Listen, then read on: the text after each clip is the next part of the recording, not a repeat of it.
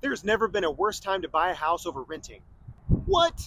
A recent National Wall Street Journal article says that there has never been a worse time to buy a house over renting. It goes on to say it is now 52% more expensive to buy a home than to rent one because of climbing mortgage rates. So what? So what? My question to you is, does it really matter? Clients I've spoken with that grew up in the 1960s told me how interest rates on their first home was around 15%.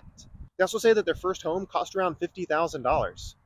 You can see in the graph that home prices have only increased over time, while interest rates continue to flop all over the place. You may want to take advantage of home prices in a flat or down market, even if mortgage rates are high. In short, you can always refinance when mortgage rates go down. We have lenders that offer a 3-2-1 buy down, which can get you interest rates back near record lows. And don't forget about the amazing tax benefits of owning a home versus renting. Let's take a look at an example. You got a $350,000 mortgage with a $2,800 payment. That's $1,700 in interest, $300 in principal, and $800 in property taxes and insurance. To rent that same home would be about $2,600. So are you losing money owning the home for $2,800 versus renting for $2,600? Consider that renting is giving all that $2,600 away.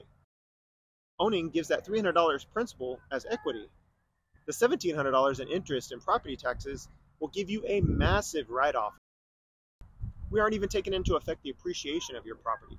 Imagine owning a home before 2020. Many homes have appreciated over 30% in just a few years.